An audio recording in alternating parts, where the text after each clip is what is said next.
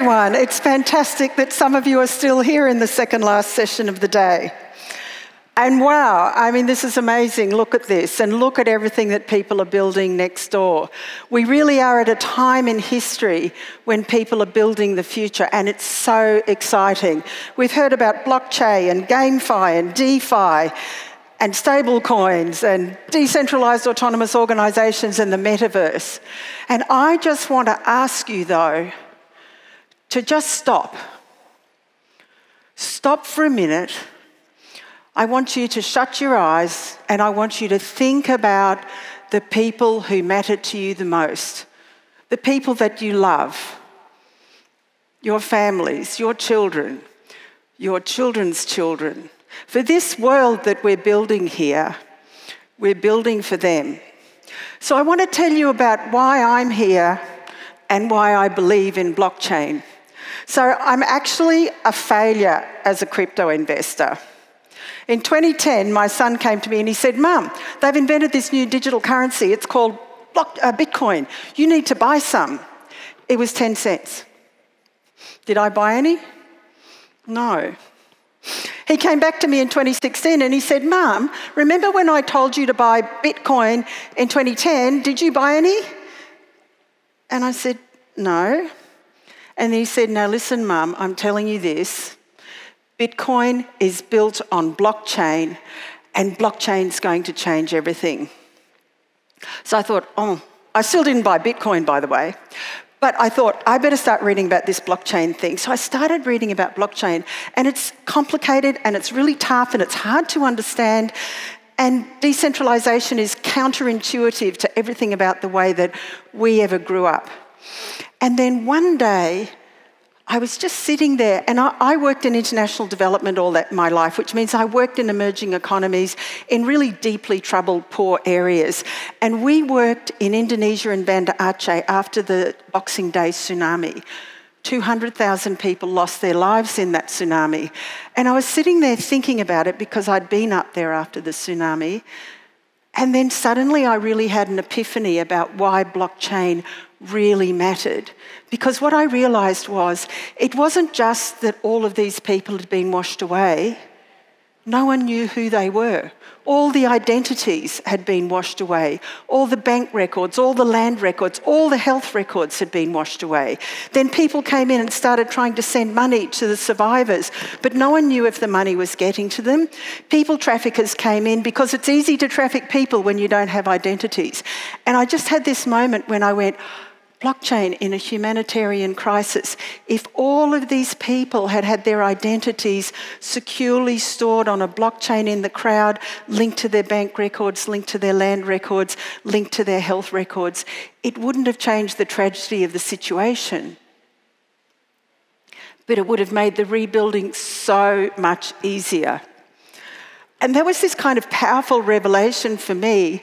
And from that time, what I've spent my time doing is really trying to think about how can blockchain transform society, not just in humanitarian settings, not just with identity, but with supply chain, with agriculture, with healthcare, with financial inclusion, with so many other ways that blockchain can add value, and not just with crypto. But even with DeFi and NFTs and the Metaverse, what I try and think about is not how can I make money out of this, but how can this change the lives of people who've been excluded. And we have such an opportunity after the pandemic, because if the pandemic taught us anything, it taught us that this was a pandemic of inequality. It taught us that our economic system didn't really look after people. It taught us that it didn't look after the planet. It taught us that when we come out of this pandemic, we need to build back better. So then I started thinking about, well, look, God, they're creating these amazing things. They're coding, they're building these platforms, and they're doing NFTs and GameFi and Play to Earn and the Metaverse. What should we be thinking about to make sure that what they're doing is actually going to make this a better place? So I want to talk to you a bit about ethics and think about how we can bake ethics into what we're doing. And ethics are just standards of behaviour that tell us what we ought to do, how we ought to act. They're very reasonable things: concern, respect, trustworthiness, compliance with the law, being fair, preventing harm. And digital ethics are not different from conventional ethics, but their potential to have significant consequences or harm at scale is immense.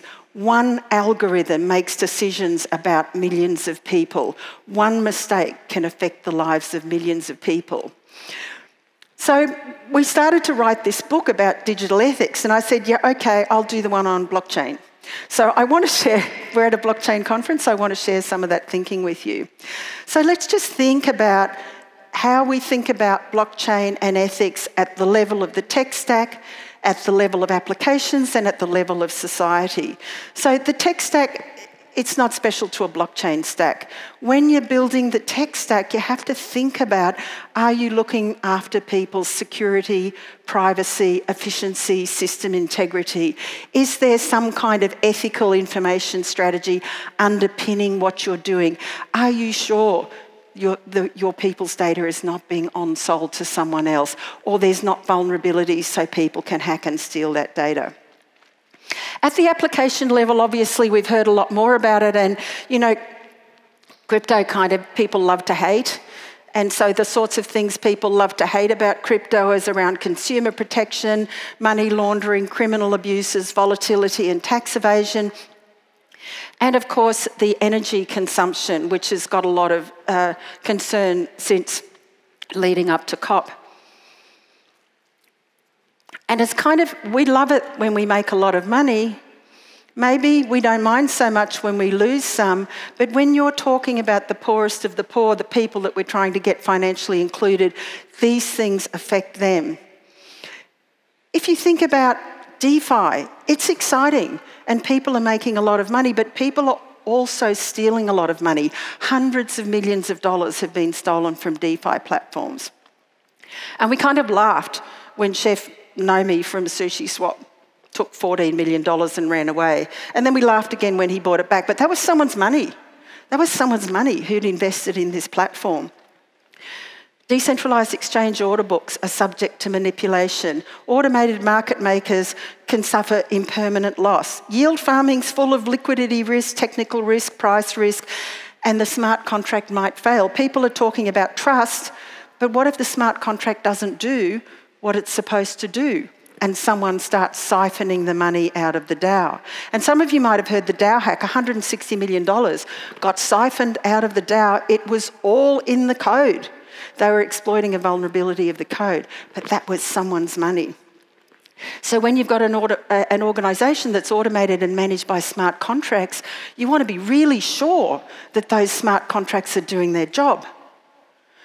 But how do you do that? We say, well, people say, do your due diligence. Well, yes. How am I going to do that? Well, you need to get someone to audit the code.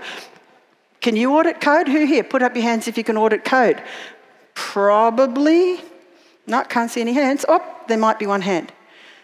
And then how do you know that that code audit's done properly? So where is your protection to know that this DAO that you're investing in is actually safe? Often DAOs have weak dispute resolution mechanisms.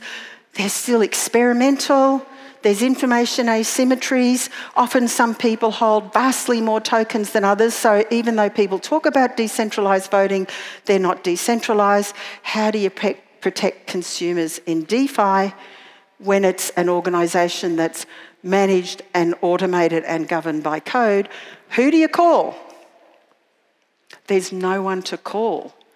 And is that okay? Is that okay for our future? Is that okay for our kids? And what about at the bigger picture? I mean, we loved it when the Bitcoin guys came in and they said, we're going to do Bitcoin, F banks, F government, like we're building this new financial system, it's so cool. And it really is cool. But we're kind of sitting here in the middle of this, We've got Bitcoin, and El Salvador's taken on Bitcoin. We've got the US Treasury printing money as if it's going out of style. We've got China with their digital yuan, who may or may not require that to go into the Belt and Road countries. And we've got the Facebook and the big techs all moving into financial services. And then we have all of these DAOs and all of these token economies here. If that collapses the global economic system, is that a good thing? I don't have an answer to that, but we have to ask that question. If consumers suffer and lose their house or lose their savings because of volatile crypto, is that a good thing? What about now we've got digital money? If you have central bank digital currencies, they can track everything you spend. They can track you. They know what you buy. They know where you go. Is that okay? They can surveil persecuted populations. And then what about the middlemen? We love to hate the middlemen. And maybe those really super rich guys on Wall Street, I'm probably okay about hating them. But what about the middleman to the poor farmer in India? You know, he's just a little guy too. He just buys their crops and then takes it and sells it to someone else who takes it further up the chain. Do we really want all those guys to be losing their jobs? We need to just not hate the middleman. We need to think about the consequences of what's happening to the middleman. And then in all of this and in the AR, VR, virtual worlds, gaming, metaverse, what about mental health? What about mental health of our children? And in consumer protection, can we think about equity, human rights, digital exclusion? People talk about democratisation. That means people need to be excluded and need to be excluded in a way that they can participate. Data breaches. Refugee data is now being collected in camps all around the world and as they travel. What if biased algorithms are used to make decisions about their lives? And how do you regulate for consumer protection with DeFi? But what can we do about it? This is not an answer and I don't know the answer. What I want you to do is just stop and think about it and think about we're building the world for our children and we're building the world for our children's children. Maybe we can help coders understand about ethics. Maybe they can encode ethical principles in their algorithms. Maybe there needs to be a professional association for coders. Apparently there isn't one. And for software developers that can teach them about ethics. But we can also, we talk about these community-owned economies and all of these communities who are involved in this platform, maybe communities can demand better ethics. And just a last word before I finish, because there's a lot of talk about the metaverse and it's so exciting. And like, honestly, I'm there. I've got an avatar, I'm happening in the metaverse, but I think there's some questions we still don't know about the metaverse. So here's some of them for you to think about.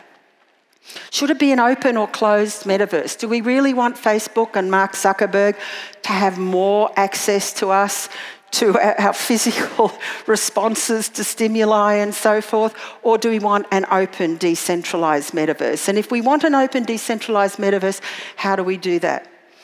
If you're in the metaverse and you create something, who owns it?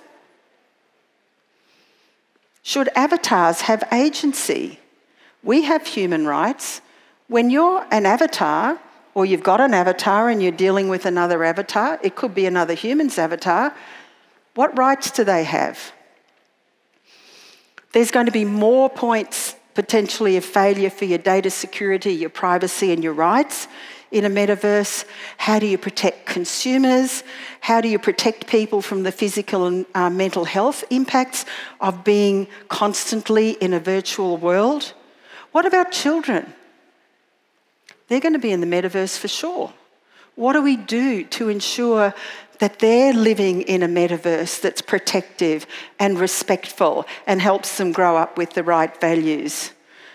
And how do we build an equitable, inclusive, decentralised metaverse and make sure that we maximise the benefits and minimise the harms? Technology is incredibly exciting. Just go next door and you see the thrill in the room. Just look at these screens and the speakers that you've spoken to. It gives us choices. But only ethics tell us which choices are good. We are building the future at a faster pace than has ever happened before. But we, our whole community, are responsible for the things that we make and the things that we use.